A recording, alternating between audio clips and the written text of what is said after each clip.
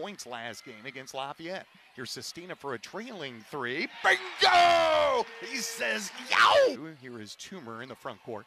Give it out for a long three by Sestina. Bingo! How much? Jones, he'll fling it out to Ellis. Out for a Sestina three. Bingo!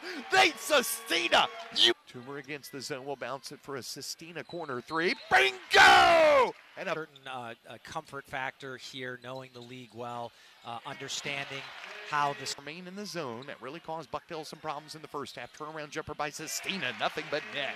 He'll work on Mahoney with 2 fouls, go with a quick hook shot, no good, but he saw Sestina right there, and he knew he was going to rebound it up and good. And Nate Sestina has 20 points. Hit the ball at the foul line, kick it out to Toomer left wing. He'll be open, so he'll shoot a three. Bingo! Long Toomer three, off the rim, no good. Rebound taken by Boston University, but they have it stolen by Sestina.